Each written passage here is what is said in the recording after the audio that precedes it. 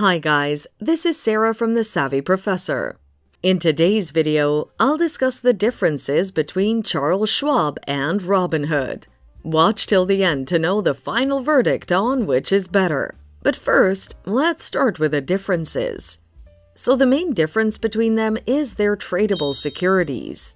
Charles Schwab offers its investors a wide range of tradable securities, such as EFTs, bonds, mutual funds, stocks, and futures.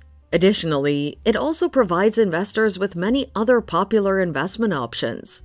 On the other hand, Robinhood does not offer mutual funds. It offers its investors a chance to trade cryptocurrency alongside its available securities, such as options, stocks, and EFTs. Therefore, Schwab has a diversified selection of tradable services. Fractional shares. If your intent is investing in fractional shares, then Robinhood is the right broker.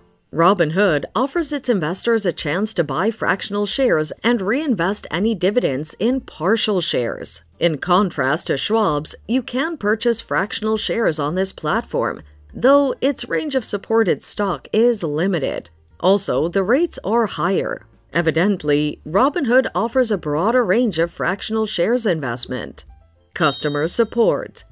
Charles Schwab has often been recommended for its friendly and helpful customer service. Schwab offers 24/7 support on the phone, email, and chatbot.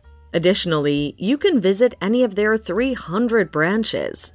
In contrast, Robinhood customer service comprises a self-help page, email, and 24/7 callback support. The response is usually after 24 hours. Charles Schwab, therefore, has more helpful customer service. But do both have any similarities? Both platforms have a mobile phone-compatible app on the Google Play Store and Apple App Store. Both platforms offer their investors 24/7-hour customer service. Additionally, both platforms don't have a minimum account balance, making them suitable for beginner investors to join. So, to sum up, which is better, Charles Schwab or Robinhood? What I love most about Robinhood is that it offers its clients a broad range of fractional share investment.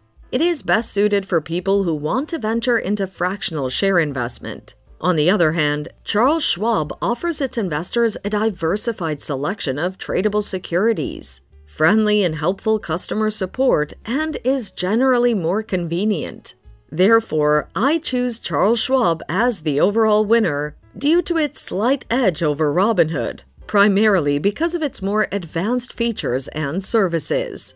Feel free to check out the products from the links in our description. Thanks for watching. Till next time.